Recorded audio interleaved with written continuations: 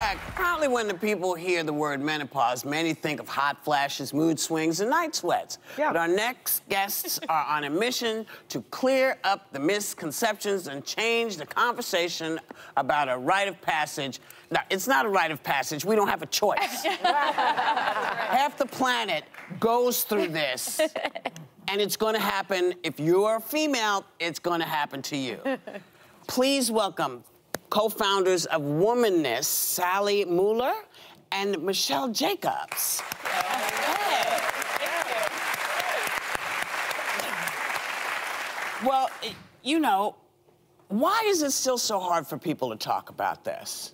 Well, menopause has been associated with getting older, and so there's been such a stigma around menopause. But the reality is, you spend, 30% of your life in menopause. It can happen. 30%? Absolutely. Yeah. It can happen in your 30s and 40s. Yeah. Oh. And we're not old, right? And we're in the top Well, we're of our not game. done. We're not done. Yeah. Exactly. So it's been, the older generations have been really suffered. They've suffered in silence. Right. And now that the younger generation is going into menopause, like all of us, we want to shatter. I'm done. We want to shatter this. We want to talk about it. I'll never be done. I'm one of those people that still has them. I'll be in a casket getting a hot flash. Yeah. I got hot That's for a 10 party minutes, trick. and then it was done. I was like, thank you. So you do think that some of the stigma around menopause is that people don't want to admit getting older, so it's an ageism thing?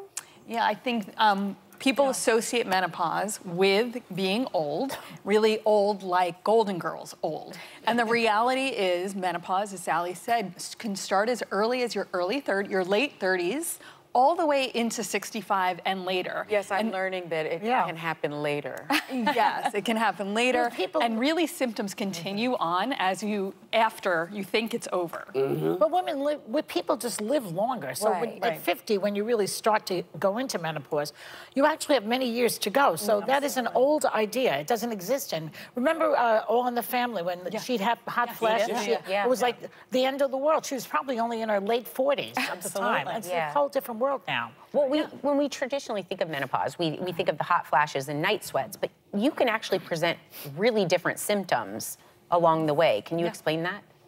Well, there's over 35 symptoms in menopause. What? And absolutely. I mean, heart health, bone health. It's not just hot flashes. Right.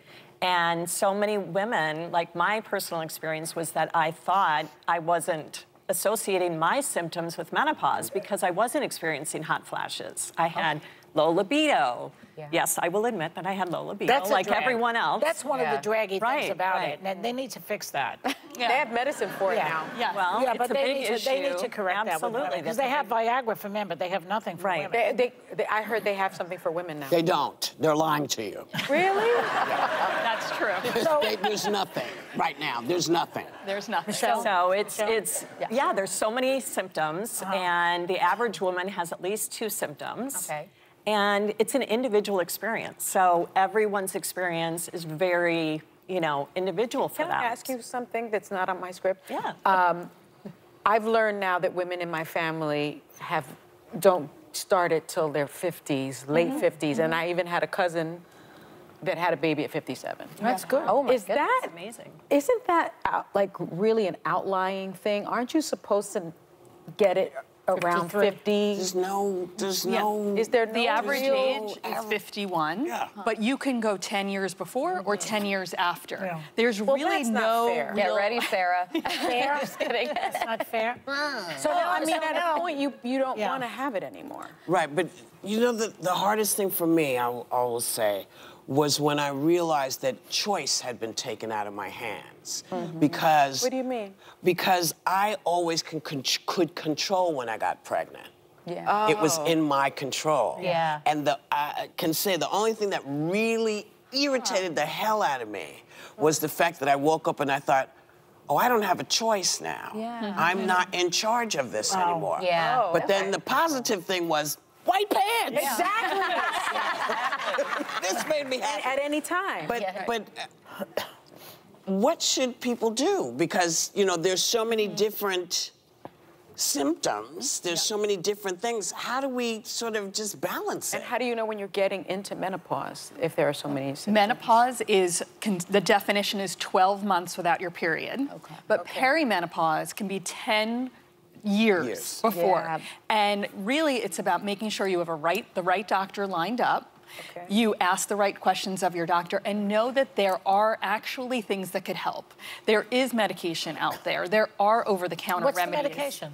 HRT Hormone. is one. Yeah, but that example. has dangers to it because of the estrogen. It's not 100% safe. Yeah, but Not everyone can use it, Yeah. but you have to be informed. Yes. Like Michelle said, you have to really know what your options are, and the sooner the better. You know, really if men went into menopause, there would be a cure for it. Yes, yes. Well, I'm in my early 30s, but I just feel like being a woman, here's your period. It seems like it comes at all the most inopportune times. Always. Then you can get pregnant when you don't want to. It's really easy. When you want to, it's really hard, and we don't talk about fertility. Yep. And then enter menopause. Right. So you guys say that people as young as me should start making a plan for menopause. Why do you say that, and what should that look like? Well, you really should, like I said, have a doctor lined up that knows about menopause and can give you the options. And it's also really important to talk to your friends. So many women feel like they're in this alone, whether it's low libido, vaginal dryness, hot flashes, and they think they're the only people going through this. So coming into some sort of community, there's plenty of online Facebook groups, like we have one called the After Party, which is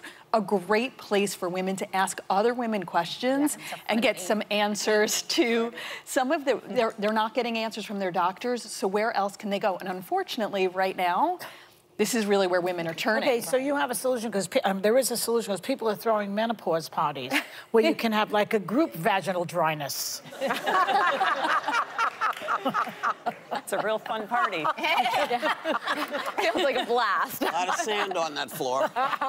So would you want to go to one of those? We've thrown them. Yeah. I mean, we've Would you? thrown events. Want to go to one of those parties? I don't know. I mean, again, I think it's the more information, the better. Having other people in a community Misery for loves everything company. we go through in life is how we get through I would everything like we more go through in life. information. Right. Well, And you know, the that's strongest thing is don't be afraid of it. Yeah. Yeah. That's Not the gonna kill you. well, no, but people are afraid. There are things that are happening to you. Yeah. Yes, you are getting older, but that doesn't One mean day at a anything time. stops. Right. It doesn't mean your life stops. It just means you're getting older. So don't be afraid that something is happening. Yeah. Tell the doctor what's going on. Don't be afraid to tell the doctor. And you do have to.